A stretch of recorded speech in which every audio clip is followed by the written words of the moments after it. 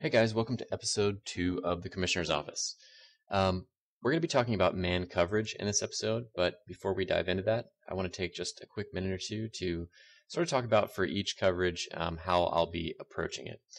There'll be kind of an overview of each coverage to start off. What are the assignments? What are the formations? For some of you that are well-versed in football knowledge, you probably aren't going to really learn much new there. But I want to go one step deeper for maybe a couple of you. Anyone can look at a play chart and understand where people are going to be standing. But want to kind of talk about what's the philosophy behind each coverage shell, what are the strengths and what are the weaknesses. Then we're going to get into execution, and we'll talk about play calling, the risk reward of play calling in different scenarios. We'll talk about maybe a couple of pre-snap adjustments, and I'll try to throw in some usering tips in terms of how to throw some extra wrinkles into each coverage. And then we're going to get into personnel for people that might understand coverage responsibilities at a football level, but may or may not have a great idea of what type of Madden player is really important to make those coverages work best. And that's going to include kind of my philosophy of resource investment. You'll hear me refer to it a number of times. So what that means is for each type of coverage, you have different positions that are your premium positions where you need to be targeting elite athletes. So obviously, if we all had unlimited resources, we'd have guys that were 99 overall, 99 speed, 99 strength, 99 everything at every position. But I'm going to make the assumption that you're in a reasonably competitive league with 31 other reasonably smart guys, and you're just not going to be able to build a 99 overall team across the board. If you can, that's great. You probably don't need this podcast because you're going to win anyway. So it's important to know that different coverages, you really need to invest those premium resources. And by that, I mean your first round picks, maybe early second round picks, or maybe you want to give up a premium talent at a position that's not important to get one at a position that's more important for your coverage shell. Or free agency. What are the positions where you really should be spending, $15 million a year and chunks of valuable cap space to make sure you get those premium talents at the positions where you actually need premium talents, because you really don't need them at every position for every shell. Okay, and with that, let's dive right into man coverage. So there's three primary types of man coverage, three variations. First is cover zero. The basic gist behind cover zero is there's no safety help. There's no DBs dropping back into deep coverages, no help over the top. It's typically used with press coverage to give the pass rush extra time to reach the quarterback. It's an extremely high risk and high reward defense. It's one that I think is called far too often when I play Madden. When I'm on offense, I can generally destroy cover zero. It's situationally really effective. We're actually going to be talking with one of the best defensive users in our league a little bit later on this episode. And he does mix in more cover zero, so he can give a different perspective on that one. But the risk reward on that is out of control. So you need to not be calling this play when the defense or when the offense is on their own 20-yard line. A single slant can turn into a touchdown. A post is a touchdown. A corner is a touchdown. You have to go into it thinking that. So a good time to call it is instead when they're near your end zone, when they're threatening to score. And so having that 10-yard pass turn into an 80-yard pass is no longer a concern because they're near your end zone. And likewise, the reward of potentially getting a sack could knock them out of field goal range, or it sets them behind schedule in a way that really could mess up their chances of getting a TD. So the strengths, it's obviously going to shut down the run. That's why people run it. And it can actually be effective versus short, quick passes over the middle, since you have a lot of extra DBs and linebackers sort of running up on the blitz. It just really crowds the middle of the field. As I mentioned before, you're typically in press coverage, so you have that 2 seconds or so to shut down the short passes before guys are eventually going to get free. Mentioned weaknesses, it's incredibly weak versus mid and deep passes if the offense has time to get it off. A single cut has a chance to go for a touchdown. Case in point in the NFL, Demaryius Thomas a couple years ago versus Pittsburgh in a playoff game. Tim Tebow threw a wounded duck over the middle. Thomas caught it. There was literally nobody anywhere in sight because he had like 2 steps on his guy. Breaks one single half-ass tackle, and then it's a touchdown. End of game. It was like a 70-yard TD. It was just a very risky play call, and it backfired on him. So as I mentioned, use this when they're near your end zone. But if you are going to run it as a pre-snap adjustment, I really recommend pressing and shading the DBs inside. possibly over the top, but really there isn't a single shade that's going to protect you fully. The reason I recommend shading inside is because it gives you a little bit better shot at preventing that quick slant or the quick in before your extra blitzers can get to the quarterback. The whole point behind a cover zero is that they should not be able to get that post or that corner off in time, because you will sack them before they do. If you aren't getting to the quarterback in time, then that's a problem with your pass rush, and you probably shouldn't be calling cover zero. But I can understand shading over the top as well. There's probably times for that. It's a little bit more conservative. You're almost certainly going to be more likely to give up that slant. He won't be in position to stop it, but I think over the top might give you a little bit better odds of preventing that touchdown. So that's cover zero. I don't view cover zero as a base defense, but if you can understand the risk rewards of play calling and sprinkle it in at the right time and not use it as a first down base run stopper, then it can be very effective. So next we have cover one. Obviously that's where you have a single safety dropping into a center field deep blue zone. All right, it's medium risk, high reward. It can still be very effective versus the run, and because you have that extra safety that is either blitzing, or a safety or a middle linebacker can play that short, middle, intermediate zone they call a robber zone. I'm sure all of you have seen the play cover one robber. So it's effective versus those short and medium passes over the middle, assuming you're running the variation with that robber zone.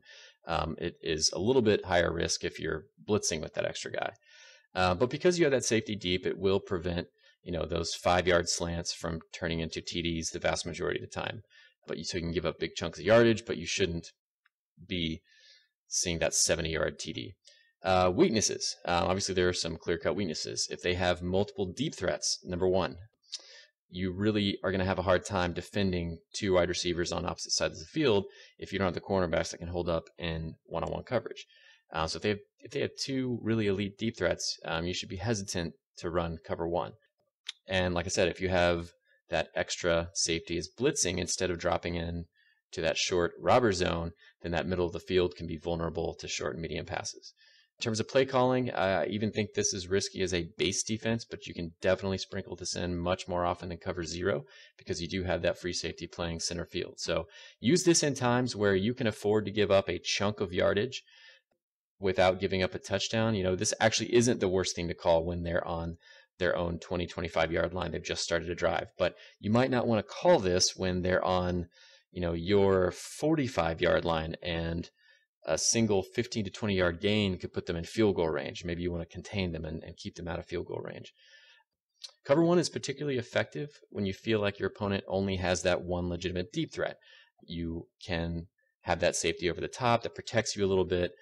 You have your robber zone, and you're generally shading your cornerbacks to the outside. The whole idea is that you're funneling the wide receivers into the middle, into your robber zone, into that deep free safety. In Madden, outside shade is not going to be a guaranteed stop of corner routes or outs. There's no doubt about it. In Madden 17, I've seen it kind of intimated that the leverage that you choose for your defensive backs is going to be a little bit more effective to that side. So that's my hopes. That's especially why I'm mentioning it. If it does work a little bit better in Madden 17, it's important to know. At cover one, you want to shade outside, funnel those wide receivers into the middle.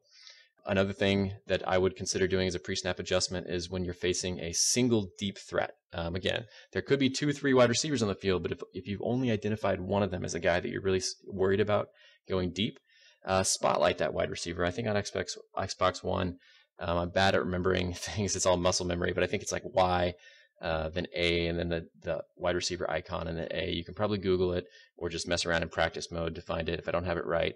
But if you do that, if you basically spotlight that deep threat wide receiver when you're in cover one, your free safety is in a zone. It's much more likely to kind of hedge to that wide receiver's side, which will kind of effectively be like a double coverage when he's on those vertical routes. So again, outside leverage on your cornerbacks. One thing that will do is help contain the out and the corner routes. And then your robber zone, which we'll get to in a second, you probably are using it. That will help against any inside breaking routes such as slants or ends. It's not 100%. It's not guaranteed. You still want to be pressing. You still need that pass rush to get home, but it's a lot more sound than a cover zero.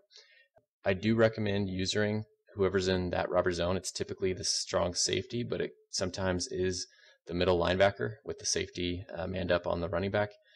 Take away those inside wide receivers slants. That's your primary read, because slants are probably the best man beater in Madden. And you have a chance to have your pass rush get to the quarterback before those posts get free. And you have that safety over the top, so posts aren't necessarily a guaranteed win for the offense. If there's nobody coming in over the middle on slants, you can either feel free to drop deeper to support any deep ends, or like I said, posts, or come up and play short, play underneath to contain those drags. Obviously, that's another route that we see a lot of in Madden. But by the time you've made that read, if you're playing with a fairly fast safety, they're going to connect on the drag, but they're probably only going to get a few yards off of it. To keep things unpredictable, one wrinkle I like to sometimes throw in against players who like to target their tight end often is I will occasionally shade coverage inside and then take my strong safety into kind of an outside curl to flat on that tight end side. So instead of a robber zone over the middle, I'm shading inside to get a little bit more support on those slants and ends. But I'm effectively saying, all right, if they get a slant, they might connect on that. But I think they're going to be looking for their tight end, so I'm going to shade my user player over to that tight end side and cover that out route or that corner route.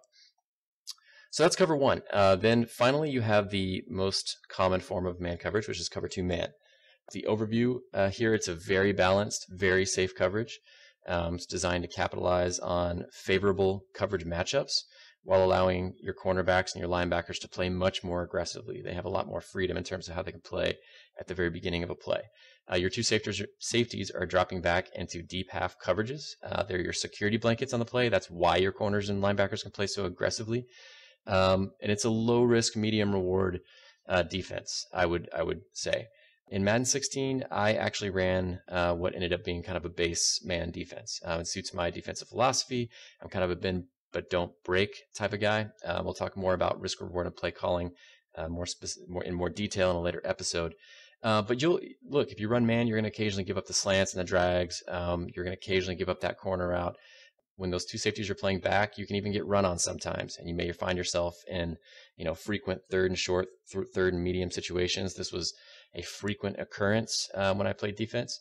So if you aren't comfortable with the offense being able to pick up those small to medium chunks of yardage almost on demand on a regular basis, then man may not be the best defense for you to play in Madden. But the flip side of that is I also had a top tier red zone defense and regularly held opponents to field goals and punts. The idea is when I played defense was that you're going to chip away at me, but eventually one of those third and shorts is going to fail. Eventually one of those third and mediums is going to fail. And if I forced you on any given drive to try to convert, 5 different third downs, that my bet was that I could hold you on one of them, even if you were converting, the majority of them. Variations of cover two man. Again, you'll see a common thread here. It's often used with press coverage, but it doesn't have to be. I'd say on this one, because it's safer, you're not as reliant on the pass rush, so you don't really have to use press coverage. I like it. Again, similar to cover one, it's typically used with outside leverage to funnel the wide receivers toward those inside safeties, but you don't have to do the outside leverage either. We'll go over that in a second, why you might want to switch that up. It's very safe versus deep balls in terms of strengths. It can defend 2 to 3 deep threat wide receivers. I mentioned earlier that was a weakness of cover one. If they had more than one deep threat, we'll cover 2. You can cover 2 and maybe even 3 if a safety has the speed to get over and kind of cover that whole half of the field. Assuming there's no glaring mismatches, your corner, which there shouldn't be, or else you probably shouldn't be running a man, but your corners can defend a variety of routes pretty well. And as I mentioned, it allows your corners and linebackers to play more aggressively. They can press the line of scrimmage. They can play underneath. You can be jumping the ball with corners. You can shade underneath, inside, or outside, depending on what routes you want to take away. There's not one size fits all that's going to stop every route, but if you keep mixing up your looks and your shading, you might be able to throw off a human quarterback that's expecting a slant or an out to be open because it was the last play, and suddenly your corner is shading to that side. The only thing I'd recommend never shading in a cover two man is over the top, unless it's like 3rd and 20 or something, because you already have that double safety blanket downfield. There's no reason to double down on that strength. Weaknesses. It can actually be very weak for versus the run sometimes because you are playing that second safety well off the line of scrimmage. It can also be vulnerable to short passes with inside cuts because you don't have that robber zone covering the middle of the field like you do in cover one. Another weakness is athletic pass catching tight ends going up the seams or on post routes, or even occasionally on corner routes, are your cover two killers. We'll go over in a later episode Tampa 2 that was designed as a direct answer to how to stop those pass catching tight ends up the middle. In terms of how to run cover two, the execution, play calling, it is a viable base defense, but it's extremely personnel dependent. We'll talk about personnel in a moment, but realistically, you can call this on any down and distance. Obviously, to keep the offense guessing, you're going to want to generally mix up your play calling as best as possible. But if this is your base, 1st and 10, 2nd and 10, maybe you don't call it 4 times in a row, but this can absolutely be your base defense, and you mix in cover one at the right time. Maybe you sprinkle in some cover zero, you mix in some zones, some zone blitzes, but this can be your base. Don't be afraid to use formations on obvious passing downs where you're defending the tight end with a cornerback or a safety. I mentioned before that a weakness of cover two man could be a tight end, an athletic pass catching tight end. Well, this is not just a Madden thing, it's an NFL thing. Part of the reason why tight ends seem so cheesy in Madden to the vast majority of players is that most Madden players rely on slower linebackers who really are not that good in coverage to guard pass-catching tight ends, even on obvious passing downs. Even in the NFL, this would be considered a huge mismatch, and the offense would exploit it over and over and over again. Entire defenses have been designed over how to contain tight ends like that. So I really don't think tight ends are as cheesy as most people seem to believe. If you do slap a big cornerback or a safety on a tight end on 3rd and long, or even 3rd and medium, if you're confident you can stop the run, they do a much better job of containing those tight ends, and you'll see a lot of more passes broken up when the quarterback tries to force the ball to tight ends that he's used to being open versus slower linebackers. Really good tight ends, at least in Madden, primarily present problems on early downs because just like in the NFL, this is completely fair. They put a good tight end on the field that can both block a little bit and is a threat to catch passes. It's pick your poison. You either put a DB on them and you're really vulnerable to the run in a formation that's already vulnerable to the run. You probably don't want to do that on 1st or 2nd down. But if you don't, now you have a linebacker on them. So it's an early down punishing of mismatches, but don't allow them to dictate that on 3rd down when you can dictate the matchup. Pre-snap, I generally will shade to the opposite area of where you'll be using. So generally speaking, you can shade outside or inside depending on what you want to do with the safety. I user safety. Okay, so if I'm going to be using kind of a middle zone or play more inside, I might shade to the outside. If I'm going to be covering the outside and watching a tight end on that corner route, I might shade my coverage inside. Shading underneath, I've already said, is also fine. If your opponent is hitting you with frequent drags or curls, it won't always stop the drag, but there's a good chance that your guy's going to be right there if he has the speed to keep up, which, again, I've said it's personnel dependent. If your corners don't have the speed to keep up, then you probably shouldn't be running man as a base defense. But underneath can even stop the occasional slant. If they're just stepping in front of it, it can lead to an interception. Again, don't shade over top. For usering, like I said, I typically will user the strong safety. Depending on the formation, you generally want to read outside in when you're using the safety in the deep middle. One thing that I see from Madden players is they're hesitant to use your guys in deep blues, which I completely understand. I often avoid it myself because if you miss a coverage, that's a touchdown. Whether it's cover 3 or man or whatever. So what I'll do is I'm kind of reading outside in, see if anybody's going deep over my half of the field first. If not, then you can move up into a short hook zone to help against flats or in. So this is a little bit more effective than just calling the play and just letting the, using the defensive line or something, is that if nobody's going deep, bring your safety up. But first and foremost, make sure you're not going to get beat deep. Another wrinkle that I can throw in from time to time is when you're facing trips or similar types of lopsided formations, you've probably seen a lot of it. It's effective in the NFL and it's effective in Madden. I'll sometimes use the weak side safety. So I'll let that strong side safety, the side where you have 3 potential receivers, let him be in that deep half, deep blue. He'll generally be able to defend at least a couple of those receivers on that side if they go for a vertical. Meanwhile, I'm bringing the weak side safety up and starting the play off in kind of a robber zone. But your first read is to make sure that you're weak. If they still have a wide receiver on the weak side, let's say you have one guy split out on the weak side and 3 guys on the strong side, make sure that that one weak side guy isn't going to burn that one cornerback on a deep post and go for a touchdown. So that's your first read. Just make sure that he doesn't need help. And then you're able to either drop back deeper and watch for posts over the middle, or move your safety up and watch for more underneath plays, or help if they run a slant, maybe he's beat his guy.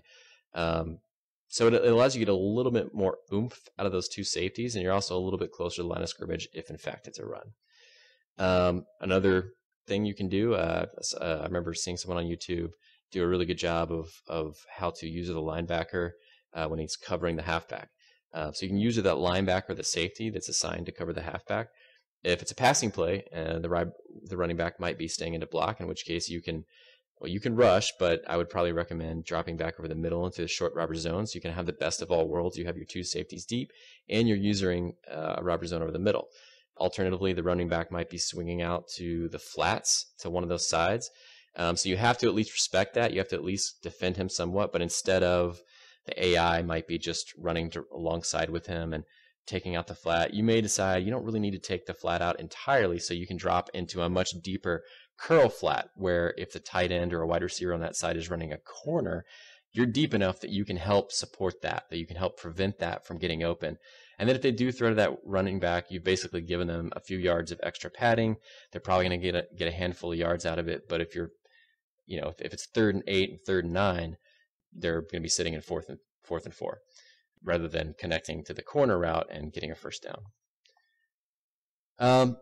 So personnel, when you're running man coverage, I've said a couple times, it's extremely personnel dependent in Madden, more so than the NFL, almost certainly. Your outside corners are your primary premium positions. This is where you need to be investing your premium resources. I would go so far as to consider your top 3 corners to be starters, because you'll need your nickel corner to be able to hold up in man versus their 3rd best wide receiver most plays. And invest appropriately. You don't really need your nickel corner to be as freakish and as much of a premier athlete as the outside guys, but you do need them to all 3 be good. In terms of attributes that I look for on the outside guys, you're looking at minimum 85 plus man coverage. I would say minimum 85 plus without confidence. And realistically, I prefer guys that are a minimum of 90 to 92 man coverage with maximum confidence, higher if you can get it, and 87 plus in press. I don't really feel super confident until I have kind of those attributes. Obviously, the higher the better. That's where those outside corners are, where you want your freakish athletes. This is where you want to be investing your 1st round draft picks, or surrender a premier player at another position to get that premium cornerback. You want 90 plus speed, 90 plus agility, 90 plus acceleration. I'm kind of notorious in our league for I don't always value speed as much as everybody else, because I think you don't need elite speed at every position. But you got to pick your points. And this is one of those things where you really want elite speed. You'll be asking them to press, which means if they get beat on the press at the line of scrimmage, you need them to be fast enough to keep up or make up ground in those deep verticals. There's times where I leave my cornerbacks on an island. I talked about earlier how sometimes I'll take one of the 2 deep blue zones and kind of play kind of a read react, where it's like a hybrid cover 1, cover 2, just depending on what the offense does. Well, that means you're leaving a DB, a cornerback, an outside cornerback on a wide receiver. So they need to be fast enough to be able to keep up.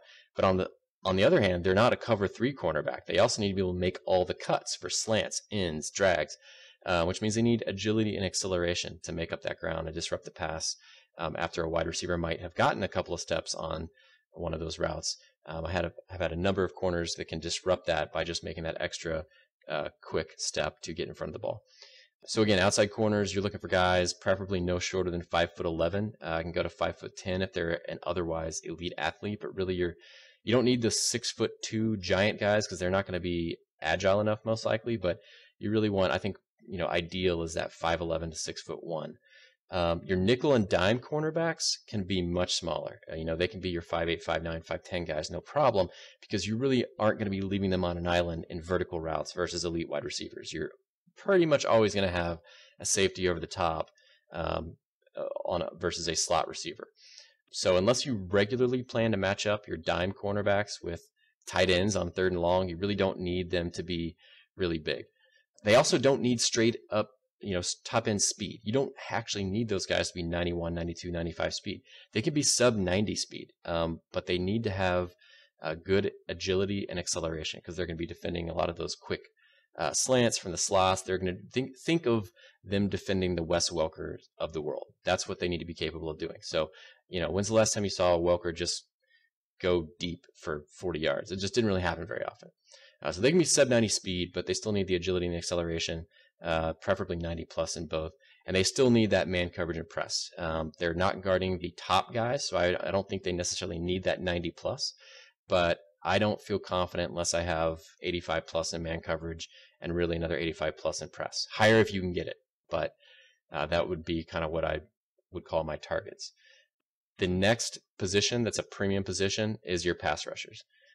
I know this is about coverages, and we covered the front seven in the last episode, but your front seven, your coverage is intertwined, and you need pass rushers if you're going to run a man coverage, ideally more than one. If you give wide receivers and quarterbacks enough time, wide receivers will get open, even if you have 93, 95 man coverage. So you need a pass rush that can get to the quarterback before any of them get open. So those outside linebacker, defensive end types who can come off the edge, or if it's third and long, they can play on the line of scrimmage, depending on whether you're running a 4-3 or 3-4. It doesn't really matter. Both of them can run man quite well. It does align especially well with the 3-4, though. And you should be comfortable sending, I think, at least 4 most of the time. I don't necessarily blitz a whole ton, as you could probably tell from my aversion to cover 0, but you don't want to be sitting back in 3-man rushes all the time. You want to be able to keep the pressure up and not give those wide receivers opportunities to get open. You'll also want your pass rushers to be a mix of finesse move and power move types, because keep in mind, when you're playing those 2 safeties deep, I mentioned that one vulnerability of cover 2 man is you're a little bit weaker to the run. So if you only load up on lighter, smaller, finesse move, edge rushers, you're going to be even weaker to the run from a coverage shell that's already kind of weak to the run. So you're going to have a really hard time getting stops. They're going to be they won't even be in third and short. They'll be able to convert second and medium too often.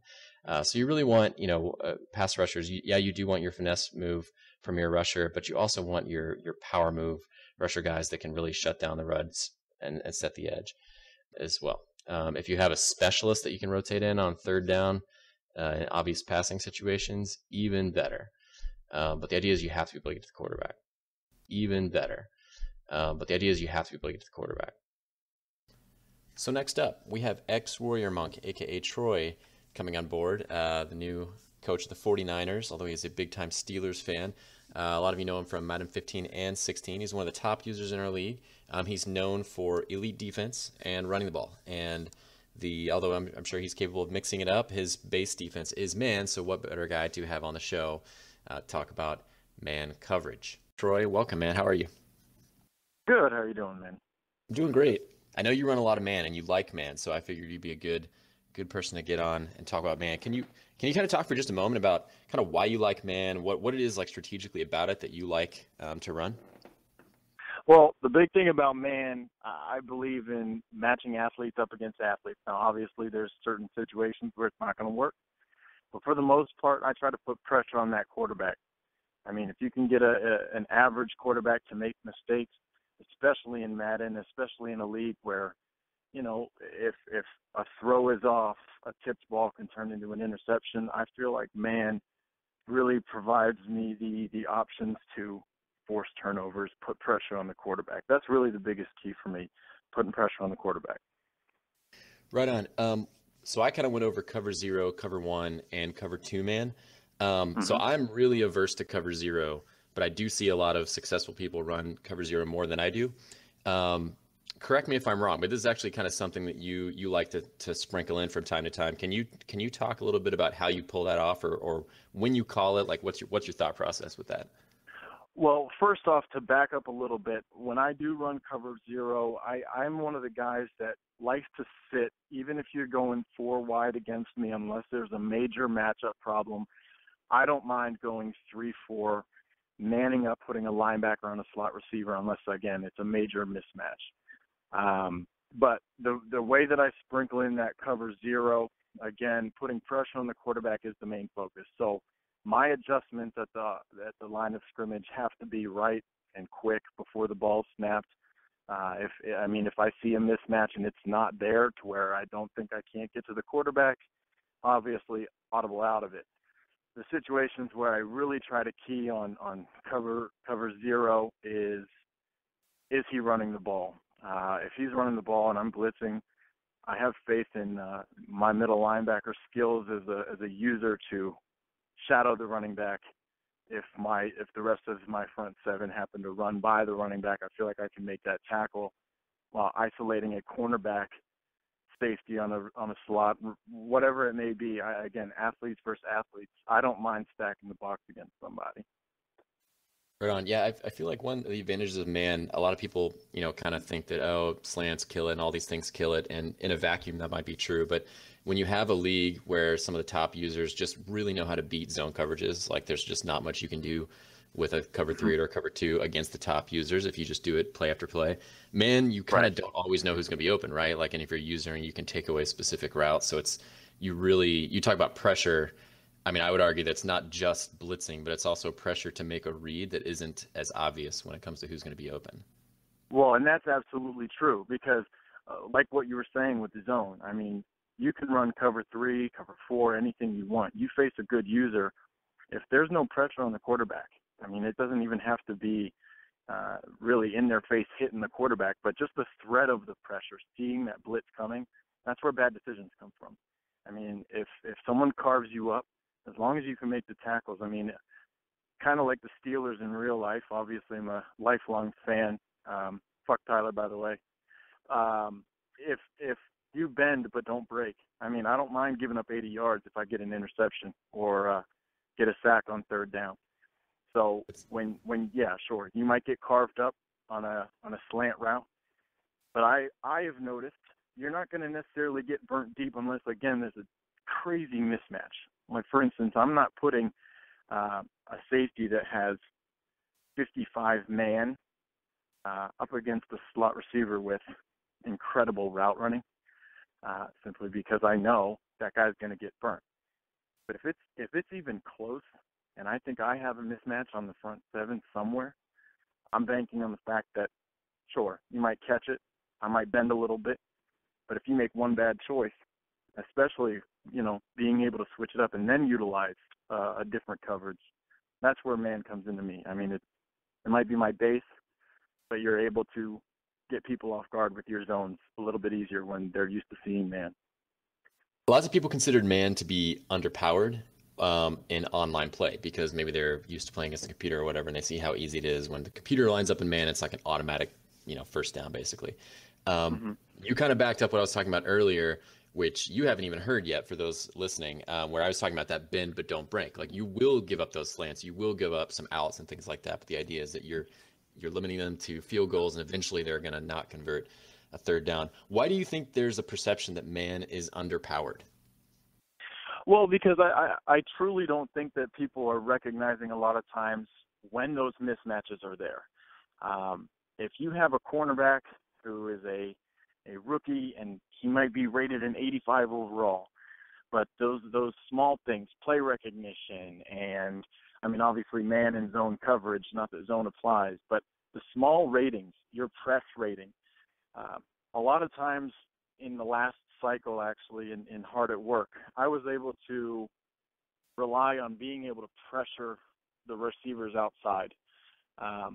I think people don't recognize those mismatches when, if you have a guy with 68 press, a guy with high release, he's going to get off and get open.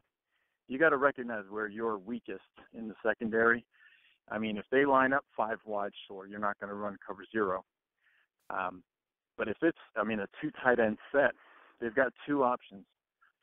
You got maybe two safeties, one of them manned up on a fullback, the other on a running back. There's a serious mismatch right there because it's one-on-one outside, and I mean, if they're running the ball, odds are you're going to win that one. And again, that goes back to the user middle linebacker skill.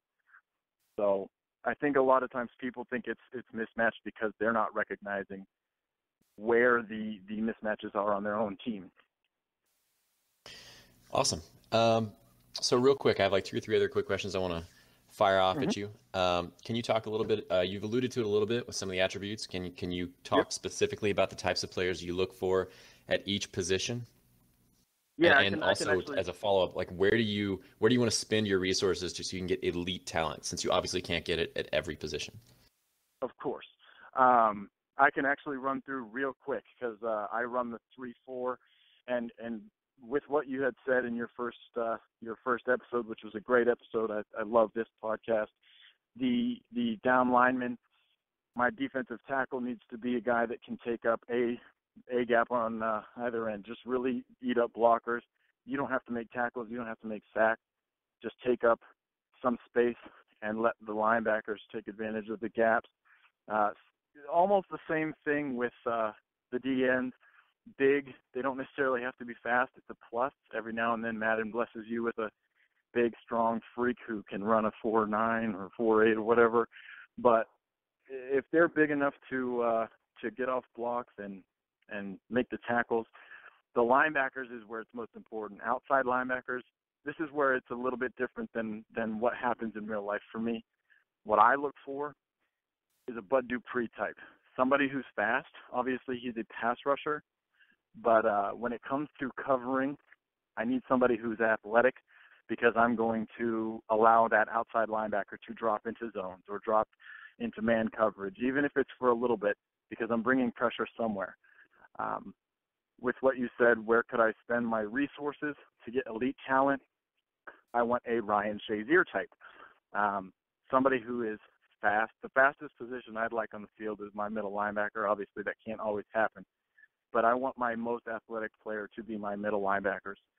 That's who I'm going to be using. That's who is stuffing those run gaps, because if you can't stop the run, you can't win in Madden. And then outside, obviously, elite cornerbacks, elite safeties are nice. But when it comes to safeties, I do look at the free and strong.